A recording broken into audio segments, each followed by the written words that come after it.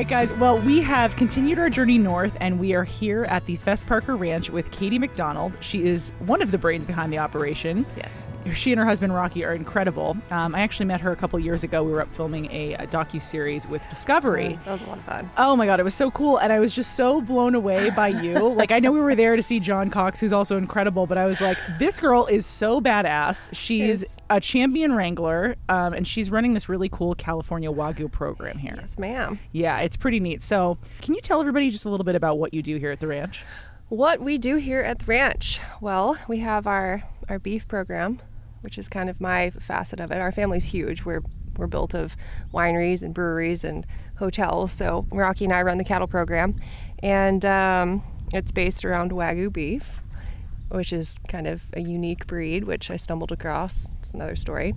But yeah, and what we really emphasis on is integrating it in with the family. So using sustainability, we use grape pumice from the winery, brewer's grain from my brother's brewery. We do everything in-house on the land and try to keep it as full circle as we can. So cool. And we're here in the middle of harvest, so things are going in full swing. The cattle have plenty of food.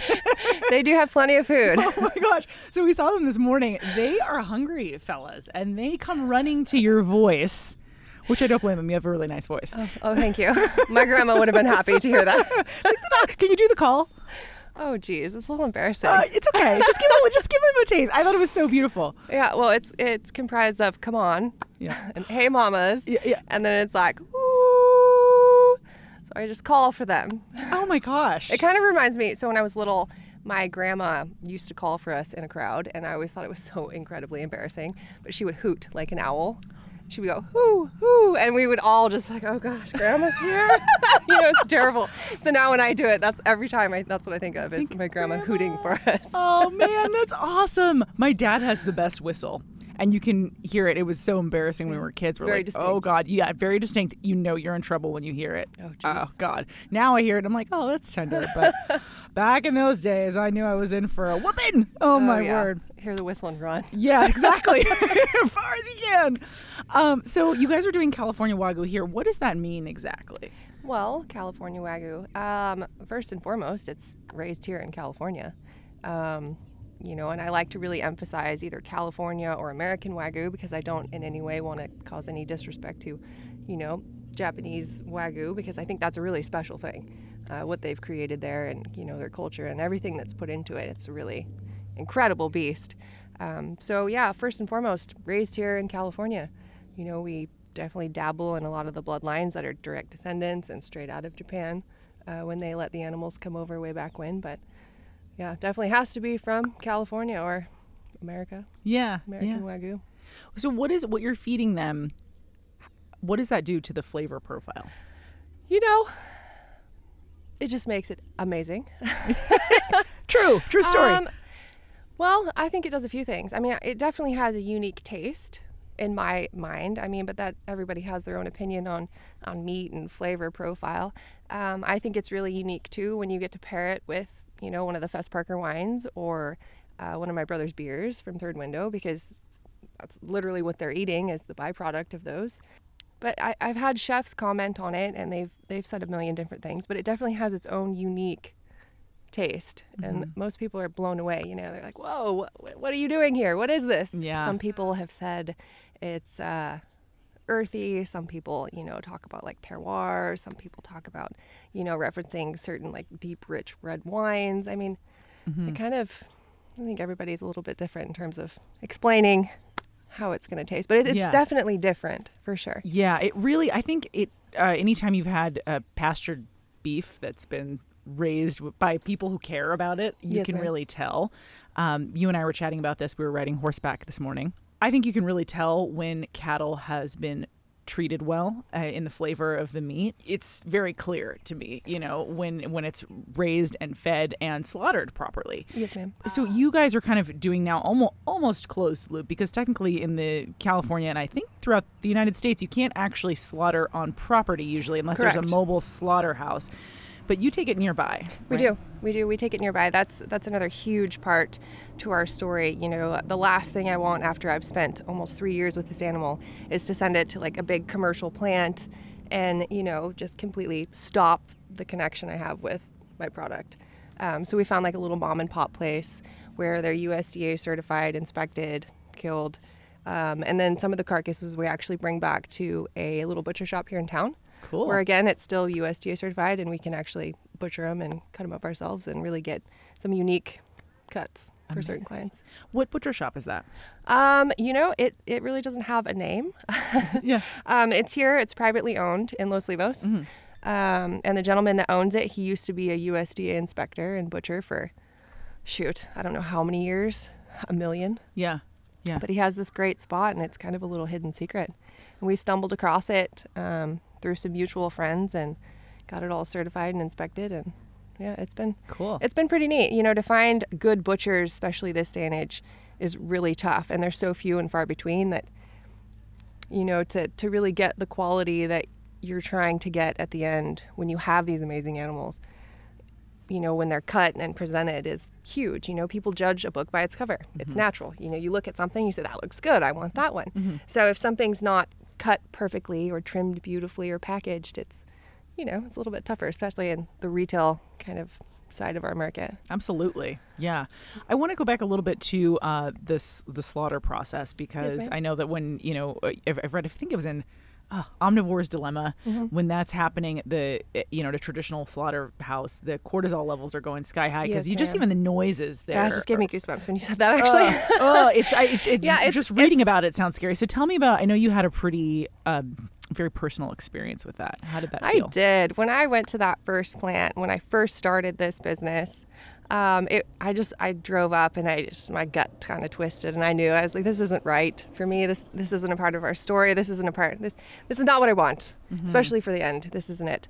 But you know, if you actually kind of look into the scientific part of it, when the animal's stressed, you have all of that going into the meat. Then it's called what's dark cutters. So your meat's going to be really dark.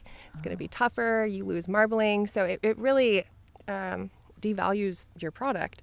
So it was super important to me to find a place that was as close in my mind to what it should be, you know, real, done by hand, quiet, on a ranch, you know what. So you're kind of respecting like the process and the animal, so to speak. It's not going through a big commercial plant and done by a machine, and you know, it's done real, the way it should be done. Yeah, the way it should be done. And it's a lost art form, it seems like. I feel definitely a lost art form. Yeah. For sure. Do you think I don't want to, I'm 36 years old, so I feel like a lot of my parents, my dad grew up in Iowa, my mom grew up in Wyoming. They got out of there as soon as they could. The families were like, we got to move to the big city. You know, this is not the life for us. And then therefore, my parents' generation are like, farming was kind of like the not cool thing. Yeah. Do you think it's kind of coming back, if you will? Oh, definitely right now, especially with COVID. I mean, if you don't know where your food's coming from or how to get it in a pinch, I think you're crazy. I mean, when grocery stores were struggling to keep food on the shelves, and you know, people couldn't get meat at Costco and they were limiting everything. I mean, that's really kind of a reality and a wake-up check. Like, know where your food comes from and know where to get it, or know how to make it. Yeah, totally. For sure. And you guys, your business really picked up during COVID, yeah? It did a lot. It brought a huge awareness to people, you know, to start looking into, where does my food come from? Where can I get food? You know, and just learn about it. People asking questions. I've had a lot of people want to buy half steers, whole steers, stock their freezers, all kinds of things. So yeah, it's been really good. Can you do that? Do you sell yes, half ma'am. and whole? Oh, definitely, cool. Yeah. Oh my God. Yeah, stock your freezer. Yeah, exactly. I mean, I want to. We're heading into the winter time. Winter is coming. And it's like, all right, it's time to start thinking about it. And it really did, I think, this time made us all so conscious of the supply chain, right? Because you're hearing about not only the shortages, the food shortages, but also the working conditions. You know, for people who are working in those processing plants, like that is just it's not something that's good for the animals, clearly. It's not even good for the people. I mean, you're all in there in this tiny little plant, shoulder to shoulder, processing everything as fast as you can. Yeah. I mean, and I don't want to talk bad about anybody's business or industry or their job, but it wasn't for me. It wasn't the way I felt it should be. Right. What drew you to Wagyu cattle specifically? They're so cute, by the way, guys. They look like teddy bears. They're so fluffy. We were out there. And they are like, right now because it's winter time. Yeah. But normally, I mean, it's another don't judge a book by its cover kind of thing. Because my whole life, my start was bucking bulls, and that's how I met my husband. Different story, but tell us that. You wait till on. Your start was in bucking bulls. So I used to raise bucking bulls.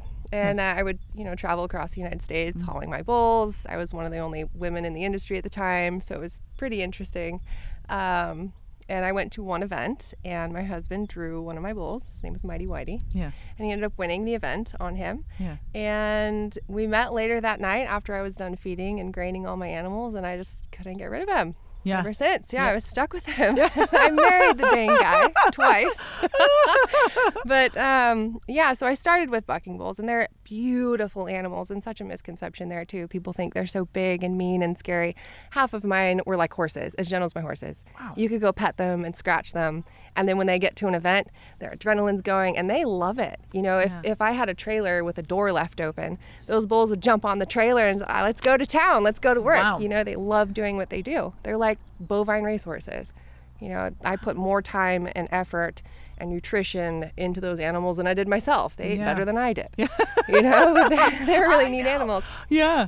But going back to the beef stuff and Wagyu, you know, you think of a beef steer and it's this big, pretty, fat, nice, shapely looking thing. Wagyus are kind of pitiful to look at. You know, they're not very big. They're not very like meaty looking or fancy. And that goes back to the first time when Rocky and I did take them up to the butcher. I thought, you know, we took them up there and they were great bloodlines and we did everything by the book, the way you're supposed to do it. And they start, you know, skinning them and doing everything, and you don't see like that big fat cover. And Rocky and I looked at each other and we're like, oh my gosh, how did this happen? This animal that's supposed to be so marbled and, you know, perfectly finished, how is this happening? And the butcher's looking at us like, I don't know, are you sure this is a Wagyu? Yeah. Well, then you start to look inside at the cuts, and the fat's not on the outside like in Angus or a traditional beef steer. It's all on the inside, just webbed and snowflaked through the cuts. So it's beautiful. You know, he looked at it and he's like, wow, never seen anything like this before. This is beautiful meat. Yeah. But at first, you know, looking at it, we were terrified. Like, what this did we was do wrong? it. This is what we were waiting for. This is terrible. Oh my God, I can only imagine, because it's about a 3-year cycle, you said? Oh, yeah, well, you know, the cow's breeder, 9 months being pregnant, and then by the time that baby comes out, you've got anywhere from 24 to 36 month window until they're finished. So I spend quite a bit of time with them. Yeah. So what is the difference? Like thinking of like maybe not even, I mean, Harris Ranch is pretty big, but they're still not even one of the bigger places. And not to name names or anything, but just compared to a more conventional operation, can you describe what you're doing differently? Like, well, conventionally, I mean, it's you put cattle into a feedlot situation and you want to get them as fat as you can, as fast as you can, for as cheap as you can. Those go against everything that I'm trying to do with this animal. You know, commercial animals, they're over years designed genetically to do that, to perform well in a feedlot. You know, they're going to get big and fat fast. With Wagyu, they're like 3 times as slow. They're very slow to mature. They don't do well on corn. They do better on grain. They're a much slower beast to get to where you want. So it's not so much like a target weight we're after, like a commercial cow. It's days on feed. So it's kind of our style, which again, it takes a lot longer. It's a lot more expensive. It's a lot more time. You know, it's a lot more risk. The animal could get sick. We have to keep them a lot longer. Sure. But in my opinion, the end result is definitely worth it. Yeah. So. I'm really excited. We had it when we were here the first time filming that docuseries with Discovery, which was fantastic. But I'm really curious to see it with your brother's beer. I mean, that's so cool. I don't know if that was the breweries newer or no. When did that happen? Did we just not see it? No, you just didn't see it. It was going at that time. Yeah, we missed out. I feel like this is well, great. It's so big. Our family's huge, and we have so many different little facets kind of tucked away everywhere, it was such a genius idea. My grandpa kind of, you know, when he started all of this, he wasn't one to give us things. He wanted to give us opportunities. Right. So whether it was like restaurant industry, hotel industry, you know, in the vineyards, on the ranch, there's literally something for everybody. Totally. And now your kids are learning too. They're so darling. They're handy. That's why you have kids. I know, exactly. Like, oh God, I got to get on that. Oh my word. I need to move out here and just have some ranch babies. So cute. So something you talked about with me earlier when we were riding around was the sort of the process of, you know, typically they're raised and then they're finished and then slaughtered. They're these different places and they're being moved around all the time, usually in a typical conventional place. There's 3 different categories. There's either a cow-calf operation where a gentleman has the cows, breeding the cows, they have the babies, and then they'll go into like a pasture situation where a rancher will buy them at, say, 6 months, and he'll put them out on his pasture and feed them out. And then when they get big enough, they'll send them off to a feedlot guy, who's the third step in the process. And that guy will get them ready to go to the butcher. But it's super, super rare that you find somebody that does all 3 steps. You know, because it's a huge initial investment. I mean, you're not getting to turn that calf over at 6 months like most ranchers. We hold on to it for a return in 3 years. And then again, you know, it's just more of a risk. That animal could get sick, that animal could die, something could happen, say feed circumstances change, or the weather changes, or there's a fire, or, you know, there's so many different variables, but it's definitely a lot tougher to do. Yeah, I can imagine so. And I imagine it's tough to do as a woman too. What is it like to be a woman in your field? My husband doesn't really let me think that way. He's one of the guys. We work pretty side by side. And, you know, he's definitely, it's hard because I'm not as physically strong, especially since I broke my back a couple years ago. But I think in terms of brains and skill, I'm just as handy. Yeah. It's harder in other senses because, you know, in business dealings or things, I don't get taken as seriously as a man, which it happens. You know, you just keep plugging along through it. But other than that, I just kind of keep my head down and I don't let anybody give me any gruff. I wouldn't. Just do it. I'm scared. I saw her with a lasso earlier and I was like, I am not messing with this girl. Oh my God, watch out. Yeah, most people look at me and they're like, what? My favorite, when I first met my husband, we went to Texas to his family's ranch, and I think we were working sheep at that time.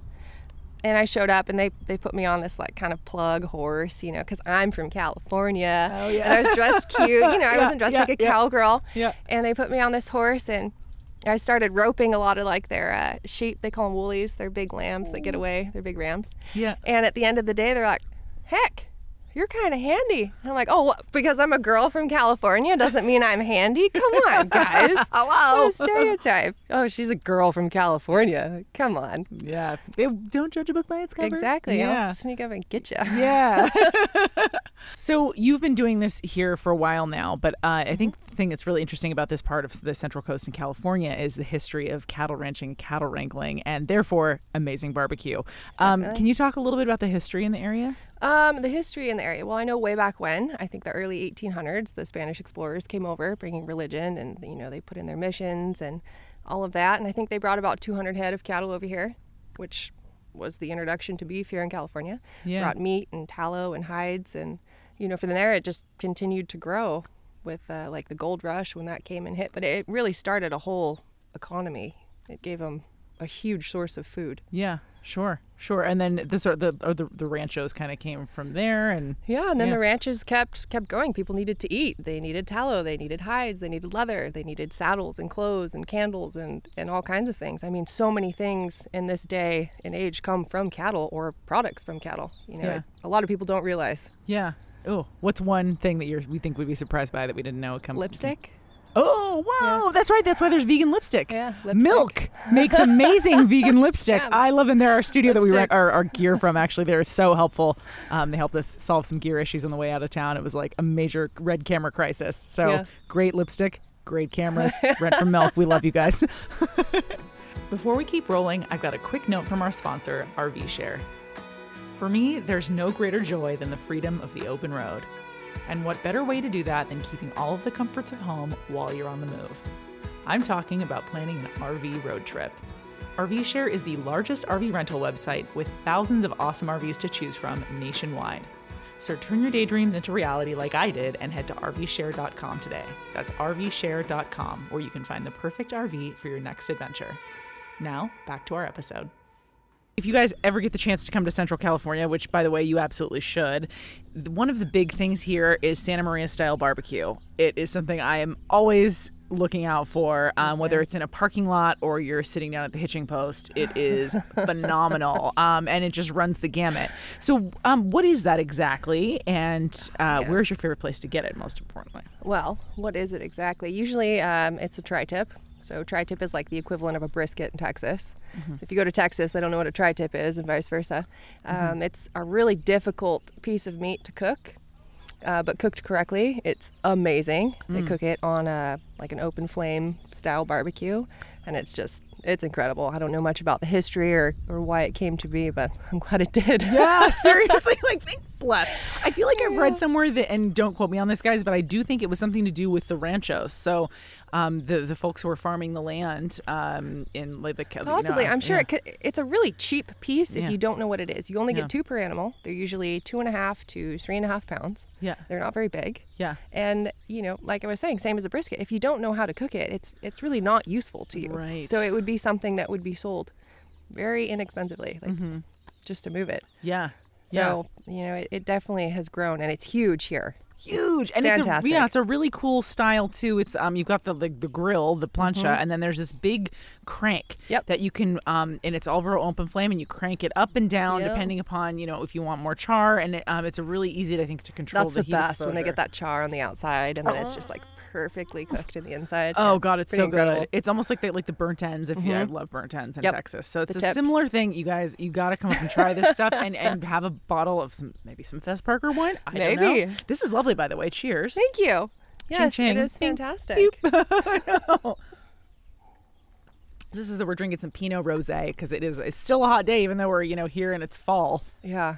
Summer came back to visit. It never left. Let's be honest. Does it ever leave in SoCal? My God. Yeah, not too often. No, seriously. Oh my gosh. So, what you're doing here? Would you say that this is considered a sustainable way of ranching cattle? What are some of the negative side effects, I guess, of cattle ranching that you may be mitigating by the way you're doing things? Well, you have just the cost of commodities. If I were feeding corn or grains, I would be really reliant on the market. What are the prices doing? And I would be in competition with everybody else that's trying to feed that commodity. Same with hay. If it was a drought year and they had to put the sprinklers on and turn on more water, hay is going to be more expensive and harder to find. What I use is basically trash. They're getting rid of it. It's going to compost somewhere else. I use all the grape pumice from our winery. I've also now, because I've expanded, I pick it up from other wineries that are just right here next door to us. And then the brewer's grain from my brother's beer brewery and other breweries around him. And all of it is just stuff that, goes to waste, or someone creative like us will come along and feed it to something. I know it's really popular to feed to pigs as well. Ooh, yeah. So that's the next step in what we're doing. We do, our Wagyu beef, and we've got our lamb program. But we also have some Magalitsa pigs, which we are getting ready to unveil, which should be pretty exciting. Oh my God! Kind of like scoop round out my barnyard. Yes. Oh, maybe some goats. Do you have any goats? I don't have goats. No, get not a goat. Yet. Get some goats. Have some goat. Get some goat milk. Goat cheese. Goats. It's I good. could do goat milk. My so Chris, the owner of Third Window, his wife Micheline, she used to do. I think maybe they're Nubians. But she would milk them and make cheese. She does the sourdough bread program down there at Third Window. Yes, She's wow. I just think I met your bird friend. She does incredible things too. Acorns are dropping, birds are flying over. I feel like kind of a little bit like this. I mean, I don't want to toot my own horn, but hearing these birds in the background reminds me of listening to Super Soul Sundays. Do you listen to Oprah's podcast? No. Oh my God, it's the most. I mean, let's be honest. Oprah has a whole team, and it's like Danny and I doing this whole thing. So guys, please be lenient. But I love hearing the birds chirping in the background. Yeah, it's peaceful. It's so peaceful. We're literally in the middle of the vineyard right now, and there are blue jays flying behind us. This is a just picked row of all these little swallows. Yeah, swallows, and there's an acorn tree above us. This is an oak tree. California yes. oak. Oh yes. Yeah, I mean, dropping acorns on us as we speak. I'll be wishing you know what? Let's actually take this into a studio. I get knocked out by an acorn. Jesus. So you're using all the spent yeast from your brother's brewery, and working with other people in the community. Obviously caring for this land, this beautiful land that's been in your family for generations. Why is this form of stewardship important to you and to your family? Well, I mean, if this land is what we live on, this is how we live, we survive. If you don't take care of it, it doesn't take care of you. So, I mean, we could use the heck out of it and then, reap a ton of benefits. But in the long run, we're just shooting ourselves in our foot. We will have nothing left. Kind of a little bit how this world's been going lately. Yeah. So, I mean, Rocky and I really put a lot of thought and energy into land conservation, like rotating pastures, monitoring grass growth, just making sure that the land is healthy for sure. Yeah. It's truly the place you want to be when the apocalypse hits, guys, which I think is maybe a little bit sooner than we thought it would be. Right? Yeah. I know where I'm going. Rocky and I joke, you know, when Katie. COVID started, everyone's like, social distancing. I'm like, shoot, we live that every day. What is Yeah. this social distancing? Oh my God, seriously. I mean, it's like, I haven't seen anybody else here. I've seen you, I've seen Rocky, we've got Danny, amazing director, videographer, sound technician, all of the above, you know, but we haven't really even seen anybody else. It's just like, pretty oh quiet. my God, miles and miles of these rolling hills, which, you know, they're beautiful obviously right now because they're so golden, but I can't wait for the rain. Me too. That's with all the acorns. All the old timers have told me when you get a lot of acorns hitting you in the head and you see a lot of tarantulas, that's going to be a wet year. So Oh, Cross your please, fingers. Lord, please. We just could use just a real good really 2020 could. or 2021 all should round. wash it all away. Just yes, Wash cleanse it away. us, cleanse us. Oh my gosh. Who are some of the restaurants and farmers markets, and like where can people actually pick up your product? Well, I used to do a lot of restaurants before COVID, and when that hit, I backed off from a lot of the restaurants and I went more direct to consumer. Really wanted to try to help out my community. So now we are just mostly primarily farmers markets. We do Sunday in Goleta, and we do Saturday in Santa Barbara and Tuesday in Santa Barbara as well. And then also our online sales. Cool. And so online, you would go to FessParkerRanch.com. FessParkerRanch.com. And what's like the minimum order one could do? Don't have one. No? No minimum. Yeah. Most of it is a lot of locals buy, which I love because I want to feed my community. Sure. And they come and pick up at the winery and pick up a bottle of wine, and it's kind of an event. Yeah. But we also ship as well. We've shipped Cool. across the states. So Even well, that's great. I was gonna say, like, I know a lot of my LA fans are gonna want to yes, ma'am. tap into that. That's great. Really cool. Yes, And ma'am. it just comes out, on like dry ice or something like that. Yes, ma'am. We put these -10 ice blocks in there and ship it overnight. It's on your doorstep next day. Yum. Oh my God. That sounds like heaven. Straight from the ranch. Yes. Oh God. Well, I can't wait to see. I'm gonna probably just like pop into your brother's brewery. I'm imagining. You should. Yeah, It's, I'd love the to vibe see. there is so neat. Yeah. I mean, it's kind of outdoorsy. It's really great. Yeah. I love it. Oh, I can't wait to try it. Are you guys still He's doing the Wagyu only sliders or no? restaurant, that I still service because he's my brother. Yeah, I so they mean, do yeah. our sausage and ground beef for the sliders. Ooh. Yeah. Wagyu sausage. Yeah, they're really good. Oh my God. Really good. Yum. He And just then- had his Oktoberfest, his beer fest event, Oh. where they did, oh man, so many. I think he did like 200 pounds of sausage he flew through. Damn. Yeah, it was aggressive. You guys are all like, what an impressive family. And like the people you want to invite to the dinner party, right? Because it's like you we all won't need to have- cook anything. It's like Yeah, right. there's the sausage, there's the bread. Oh, she's got the Yeah, Wagyu, got the going wine. back to if the world ends, we have Yeah. enough family members where we could piece it all together and make a pretty kick butt village. God, oh my God. And then there's me and Bento. And we were just like, I don't know. We could put a really great little podcast set together. Well, I come don't on, know. you can come join us. I've got some grapes. We got grapes. Oh, yes. We've got this little rapid fire session that Danny, bless, he loves to do. He's going to hit us with some questions. I don't know what they are. Oh, He dang. doesn't know what they are. Oh gosh, like all the way truthful. Yeah. Yeah. Steak, Yeah. Steak. Same. Ribeye. ribeye, Yeah. Yeah. for sure. Hands down. Your ribeye too. Pinot. Oh, it depends. If there's Ballard Syrah has been pretty good these days. I love them both, but generally I'm going to say Pinot. Yeah, Ashley's Vineyard Pinot Yeah. is my favorite. It's so good. Ashley's Vineyard? Ashley's Vineyard. Try her Yeah, stuff. it's phenomenal. Is she? My aunt, my namesake. I'm Katie Ashley, but Oh. yeah, it's really good. This is out in your lineup. Yes, Well, ma'am. we're going to have to try some. Yeah. We're going to have to pick a bottle Definitely. up. Done. Sold. Okay.